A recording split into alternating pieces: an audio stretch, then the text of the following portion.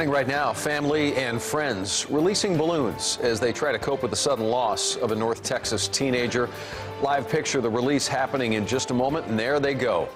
This is all in honor of a young woman who was involved recently in a deadly crash. And as we join you at 6 o'clock, that special tribute is happening, so you know, in the town of Anna, just north of Dallas. Our Robbie Owens spending the afternoon talking with those who knew Mikala Davis. Robbie? Well, Kaylee and Doug, as you can see, there are so many people here today remembering this special young woman. In the crowd, Mikala's 17-year-old sister, Madison. She's still a student here at Anna High School. She organized this balloon release. Family and friends were asked to write messages on them to the free-spirited artist and top scholar lost to them too soon. And of course, we all know that there is a special heartache attached to the loss of young lives, all of the potential that won't be reached. Family members say Mikala was already amazing.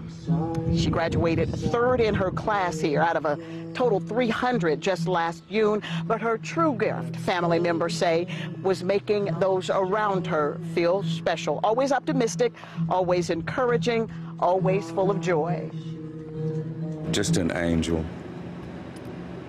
An angel. She loved everybody and everything. She would be thrilled. She would be so honored. She loved fun, and she loved her friends, and she loved love and laughter, and she would be over the moon right now.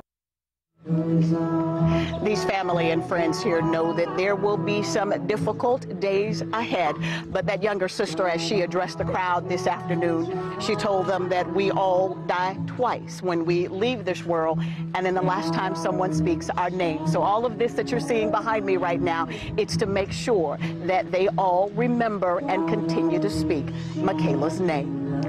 Live in Anna, Robbie Owens, CBS 11 News. A beautiful legacy, Robbie. Thank you for that.